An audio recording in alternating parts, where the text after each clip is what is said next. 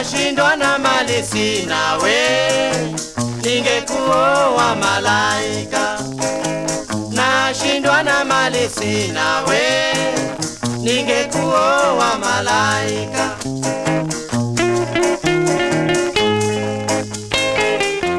Bob Muller. I was a Peace Corps volunteer in Tanzania, and it was Tang 4.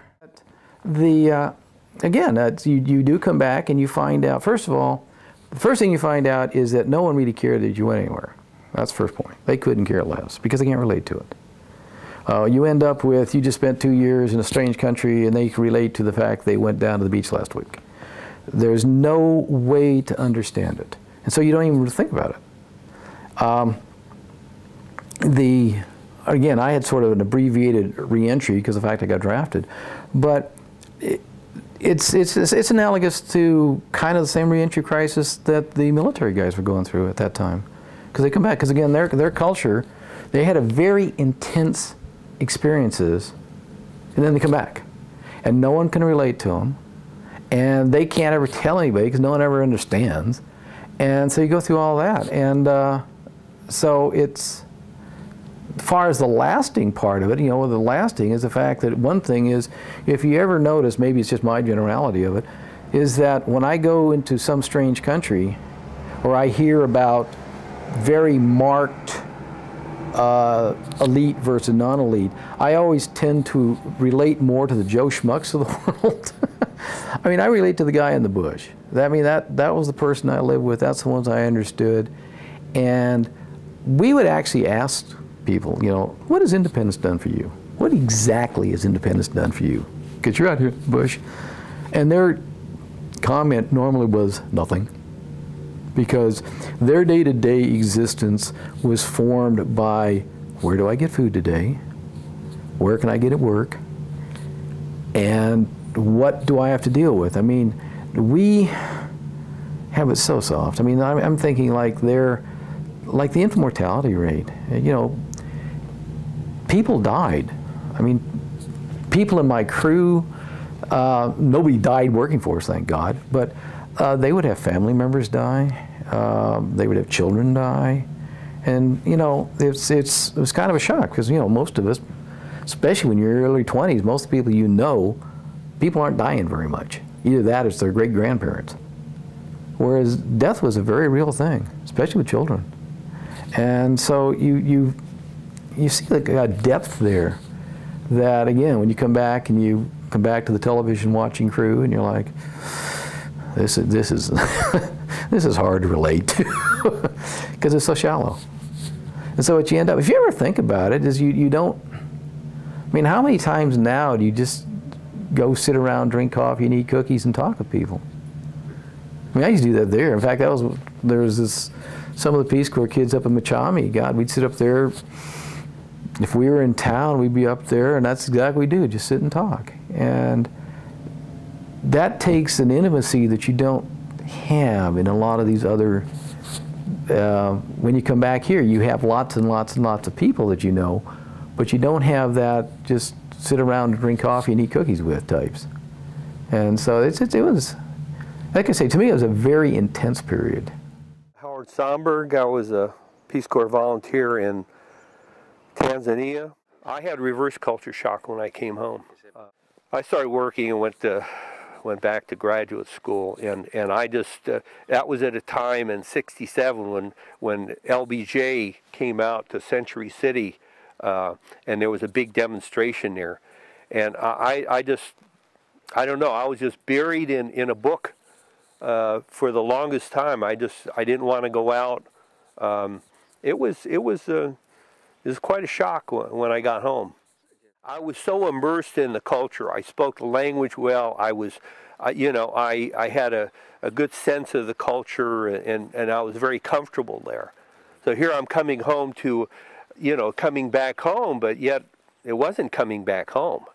It was just, it's hard to describe. But it lasted for about, I'd say for about 6-8 months.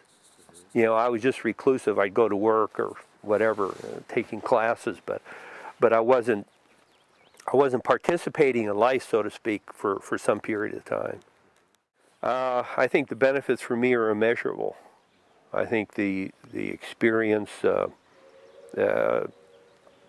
one can't put a value on that other than it was life, you know, life influencing event to spend 3 years there, and knowing that I walked away with more than probably what I gave, you know, in terms of the richness of the experience, the language, knowledge, the cultural exchange. I always say, people say, well, what did you do over there? I said, well, I probably came home with more than what I left. Ed Weber, or Tex Weber as some called me. I was a Peace Corps volunteer in Tanganyika, or Tanzania. Well, right away when I came back, I had a little what did they call that when you came back home? Culture shock. Culture shock, yeah. One was that the girl that I had been writing to for 2 years over there, I wanted to be closer to her and just to get to know her better. You know, we'd been apart a long time, and so I went to enrolled at University of Texas as a graduate student.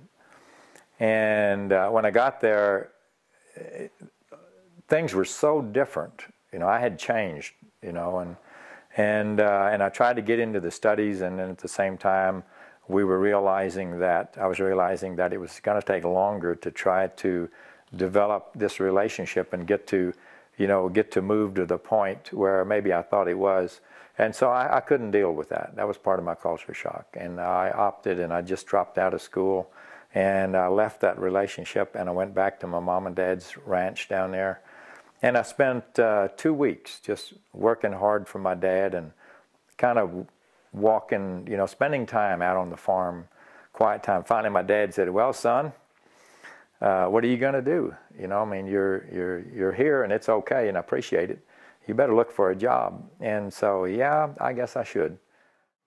I think that looking back from this stage in my life, I'm 65 now, or will be this fall anyway, that was a treasured time, and I don't think we realized how treasured it was until we look back and realize the time that we had on our hands to just to be. We did. Woody Wright, full name is Frederick Woodside Wright.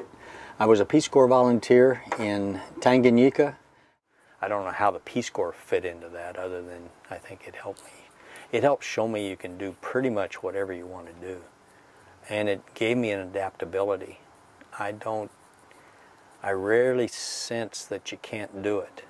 Now, you probably can't do it the way you planned on it, but you can get it done. And I think Peace Corps helped with that, because there were times when, I mean, we could, you know, there wasn't much to work with, but you can figure out some way how to get it done. Because I remember one of the stories I saw from whoever it was down in Dodoma, and that's typical. I mean, yeah, you figure out how to get it done.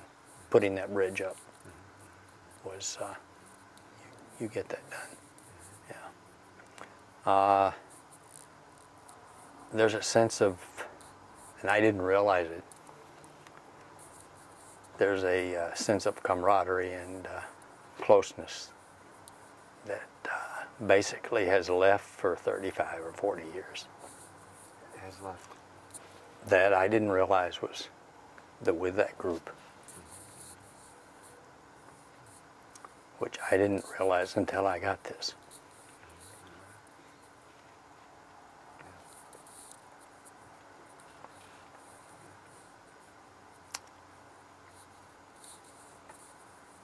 And I didn't realize it would be quite this emotional.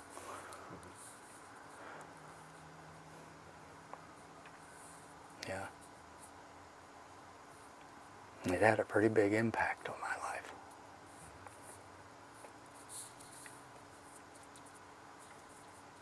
And I don't know how it's, I assume it's carried over to my family, but you'll have to see them about that as to how it works with my kids and my wife.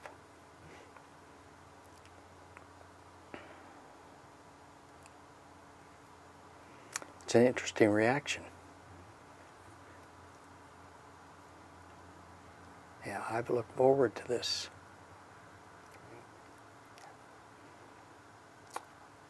And I thank you for the opportunity. Thank you. I don't know what else. Contact afterwards is I've made contact and kept contact with Alice and Bob and Rich, but the others I haven't. And I don't know, part of it is going off and doing your life. And, you know, basically we were thrown together. And you go back home and you go finish whatever it was you were going to do, and you do it. And then you go on, and it's much later you figure out what had happened, or, you know, how it affected you. So, okay. Nami nifanyeje, kijana mwenzio, nashindwa na mali sina.